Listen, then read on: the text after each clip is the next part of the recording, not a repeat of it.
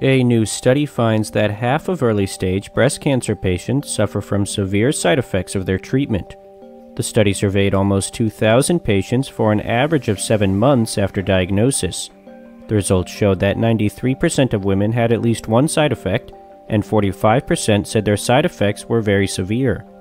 Symptoms included nausea/vomiting, diarrhea, constipation, pain, arm swelling, shortness of breath, and breast skin irritation. Study author Dr. Stephen Katz explained that unscheduled care for side effects are expensive, inconvenient, and disruptive to both doctors and patients.